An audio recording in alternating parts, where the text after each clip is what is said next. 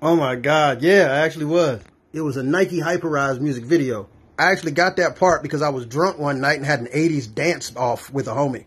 Another one of my homies was there. He was an agent at the time, and a couple months later he called me. And this is what he told me. Hey man, do you play the guitar? No. He hung up. Called me back like 20 minutes later. Got a part for a black albino who also plays the blues, who's also completely blind, who also break dances and plays the guitar.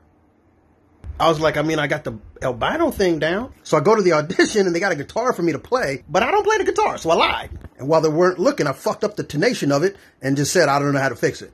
Got the part, they flew me to Vegas. I was supposed to only be in it for like one scene, like a fraction of a second. But on the first day of the set, I was just in the car making people laugh like I normally do. Come to find out that that was the producer, executive producer, and director of the video. Also made Andre Iguodala laugh. So the director even put me in the whole video, even gave me a little dance number. So don't be a dick, people, it pays off.